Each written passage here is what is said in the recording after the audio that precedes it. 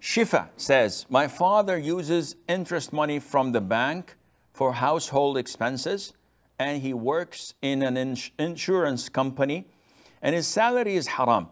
Does this affect us? And what about the others who are invited to our house for meals and feasts, and the gifts he gives us and them with this haram money?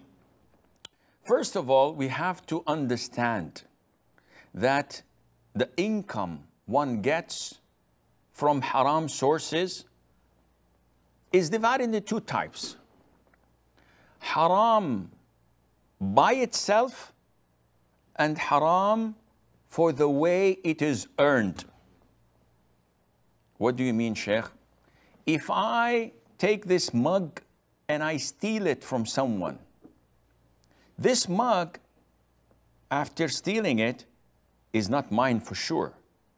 And if I give it to you, it's not yours for sure, because this belongs to another person. So it is haram because of itself, not because of anything else. And such wealth cannot be used or utilized or accepted. If a person is a burglar, he's a thief, and he steals people's money, the money is belonging to others. Even if he gives it to me as a gift, the gift is haram.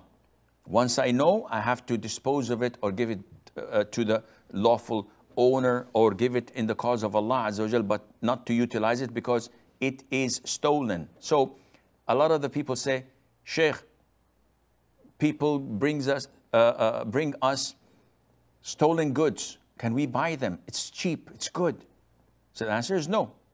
I remember once, ages ago, I was in Miami, Florida, and I was coming out of the bank, and this brother comes to me.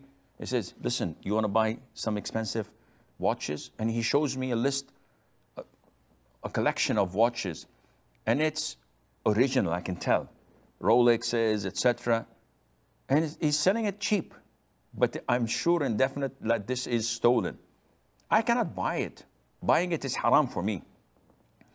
Then there is the second type of income, haram income, which is haram due to its earning. So if a person sells drugs or intoxicants or cigarettes or movies or indecent magazines, if a person works in an insurance company or in a financial institution that deals with riba, such as banks or credit cards, if a person works in the media and he produces movies, etc., all of this is haram. His income is haram. The money he makes is haram for him to utilize.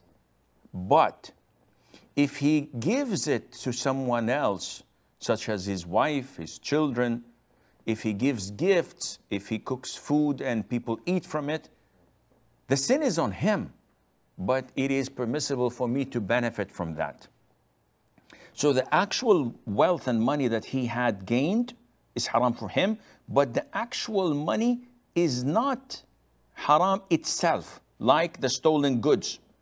So if he stole a watch and he sold it and he cashed $1,000, these $1,000 are haram by themselves. The watch is haram by itself.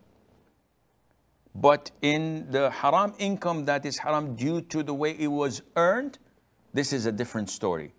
Therefore, whatever he gives to you, your father, as provision, as school fees, as clothes, as food, presents, it's all legit for you, and the sin is on him. You reap the benefits, and he will also be punished for it in his grave and on the day of judgment. May Allah Azza wa Jal protect us all.